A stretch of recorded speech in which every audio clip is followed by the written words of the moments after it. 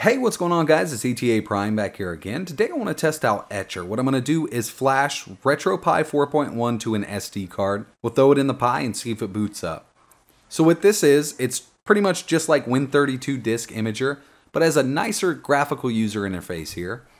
You can burn images to your SD card or USB drives. You can burn Linux to your USB, or any image for your Raspberry Pi or other single board computers.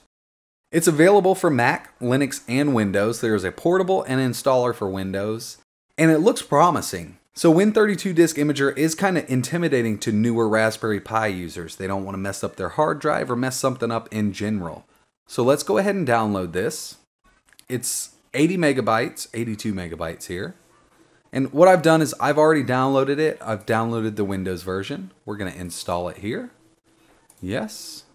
Install. And we're going to start it. Alright, so first up, it's very basic. We're going to select our image. RetroPie 4.1. And it does have my drive already chosen here. This will not choose your hard drive, which is really cool. This is a 16 gigabyte SanDisk SD card. And it already has a RetroPie image flash to it. I'm just going to hit flash and see what happens. Alright, so the flash is complete here.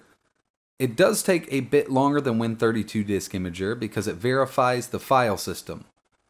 Pretty cool. It unmounts it automatically for us. We can go ahead and pull the SD card out.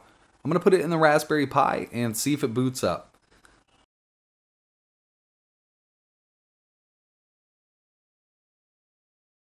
So there we have it guys, RetroPie 4.1 is installed. I used Etcher to flash it to the SD card.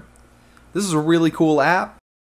It is a little slower than Win32 Disk Imager like I said because it verifies the file system and then unmounts the card for us automatically.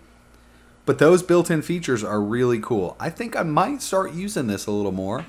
Very simple to do, nice user interface, and obviously it works. So I just want to give you a quick look at that. I'll leave a download link in the description for you guys. If you guys have any requests, let me know in the comments below. And like always, thanks for watching.